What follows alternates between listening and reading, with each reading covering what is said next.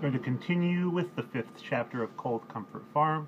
Sorry, my video got cut off due to lack of data before, but Flora Post has just awoken on her first morning at Cold Comfort Farm.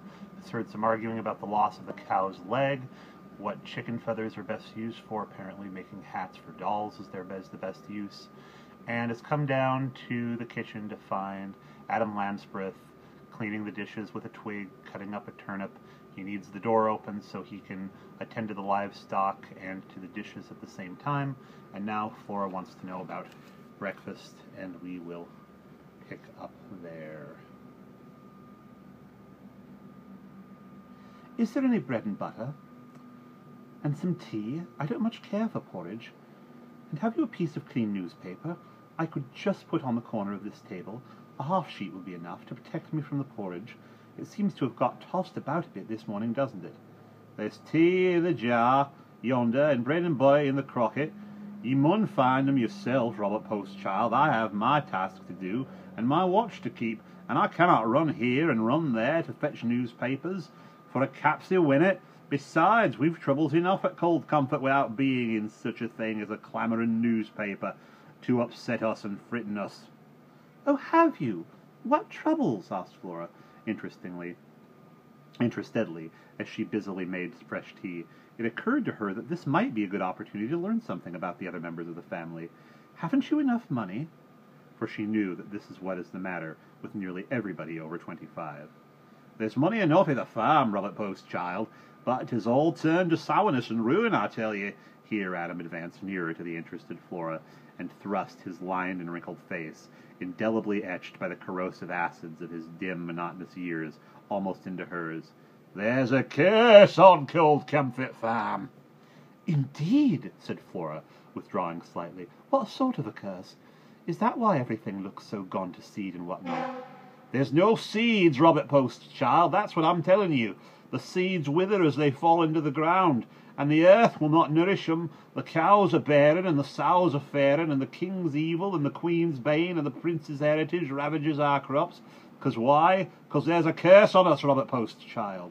But look here, couldn't something be done about it? I mean, surely Cousin Amos could get a man down from London or something. This bread is really not at all bad, you know. Surely you don't bake it here. Or perhaps Cousin Amos could sell the farm and buy another one, without any curse on it, in Berkshire or Dorchester? Adam shook his head.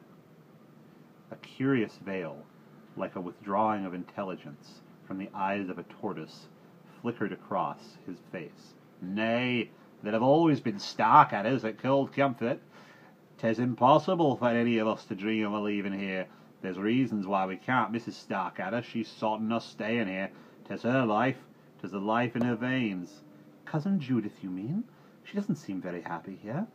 Nay, Robert Postchild, I mean the old lady, old Mrs. Starkadder. His voice sunk to a whisper so that Flora had to bend her tall head to catch the last words. He glanced upward, as though indicating that old Mrs. Starkadder was in heaven. Is she dead, then? Asked Flora, who was prepared to hear anything at Cold Comfort Farm, even that the family was kept in order by a domineering ghost. Adam laughed, a strange sound like the whickering snicker of a teasel in anger. Nay, she'm alive right enough. Her hand lies on us like iron, Robert Postchild, but she never leaves her room, and she never sees no one but Miss Judith. She's never left the farm this last 20 years. He stopped suddenly. As though he had said too much, he began to withdraw to his dark corner of the kitchen. I'm clear the dishes now. Leave me in peace, Robert Postchild. Oh, all right. But I do wish you would call me Miss Post, or even Miss Flora, if you'd rather be all futile. I do feel that Robert Postchild every time is rather a mouthful, don't you? Leave me in peace. I'm clear the dishes. Seeing that he was really bent on doing some work, Flora let him be, and thoughtfully finished her breakfast.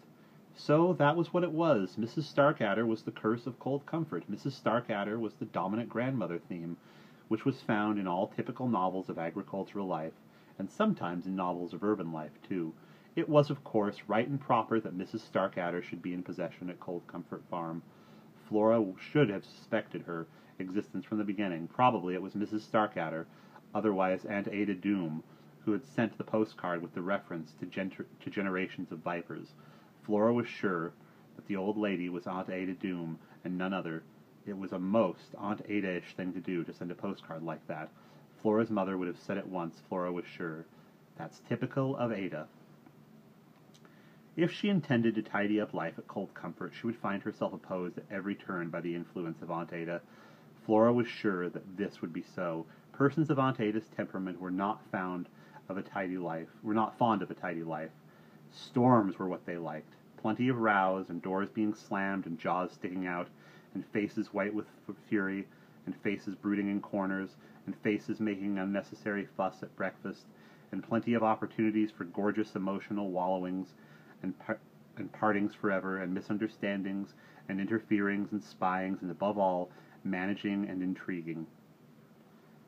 Oh, they did enjoy themselves. They were the sort that went trampling all over your pet stamp collection or whatever it was, and then spent the rest of their lives atoning for it. But you would rather have had your stamp collection. Flora thought of The Higher Common Sense by the Abbé Foss-Maugry. This work had been written as a philosophic treatise. It was an attempt not to explain the universe, but to reconcile man to his inexplicability. But in spite of its impersonal theme, The Higher Common Sense provided a guide for civilized persons when confronted with a dilemma of the Aunt Ada type. Without actually laying down the rules of conduct, The Higher Common Sense outlined a philosophy for the civilized being, and the rules of conduct followed automatically. Where The Higher Common Sense was silent, the pensees, the same author, often gave guidance. With such guides to follow, it was not possible to get into a mess. Flora decided that before she tackled Aunt Ada, she would refresh her spirit by rereading part of The Higher Common Sense, the famous chapter on preparing the mind for the twin invasion by prudence and daring in dealing with substances not included in the outline. Probably she would only have time to study a page or two, for it was not easy to read, and part of it was in German and part in Latin, but she thought that the case was sufficiently serious to justify the use of The Higher Common Sense. The pensees were all very well to fortify one's spirit against everyday pricks and scourges. Aunt Ada Doom. The crux of life at Cold Comfort was another matter. While she was eating the last piece of bread and butter, Flora was thinking that there might be a difficulty about her food while she was at Cold Comfort, for possibly Adam was cooking to the family, and eat porridge prepared by Adam she could not and would not. She would probably have to approach her cousin Judith, and have what older people love to call a little talk about it. On the whole, Cold Comfort was not without its promise of mystery and excitement. She had hopes that Aunt Ada Doom would provide both, and she wished that Charles would have been there to enjoy it with her. Charles dearly loved a gloomy mystery. Adam, meanwhile, had finished slicing turnips and had gone out into the yard, where a thorn tree grew, and returned with a long thorn-spiked twig from its branches. Flora watched him with interest while he turned the cold water on to the crusted plates and began picking at the incrustations of porridge with his twig. She bore it as long as she could, for she could hardly believe her own eyes, and then she said, "What on earth are you doing?" "Clattering the dishes, Robert Post, child." "But surely you could do it much more easily with a little mop, a nice little mop with a handle. Cousin Judith ought to get you one. Why don't you ask her?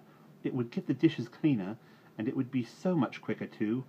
"I don't want a little mop with a handle. I've used a thorn twig these 50 years and more, and what was good enough then is good enough now, and I don't want to clatter the dishes more quickly neither. It passes the time away, and takes me thoughts off me little wild bird." "But," suggested the cunning Flora, remembering the conversation which had roused her that morning at the dawn, "if you had a little mop, you could wash the dishes more quickly. You could have more time in the cowshed with the dumb beasts." Adam stopped his work. This had evidently struck home. He nodded once or twice without turning round, as though he were pondering it, and Flora hastily followed up her advantage. "Anyway, I shall buy one for you when I go into Beershorn tomorrow." At this moment there came a soft rap at the closed door which led out into the yard, and a second later it was repeated. Adam shuffled across to the door, muttering, "My little Wennet," and flung it wide open. A figure which stood outside, wrapped in a long green cloak, rushed across the room up the stairs so quickly that Flora only had the merest glimpse of it. She raised her eyebrows. "Who is that?" she asked. though she was sure she knew. "My cowdling, my little Elfine," said Adam listlessly, picking up his thorn twig, which had fallen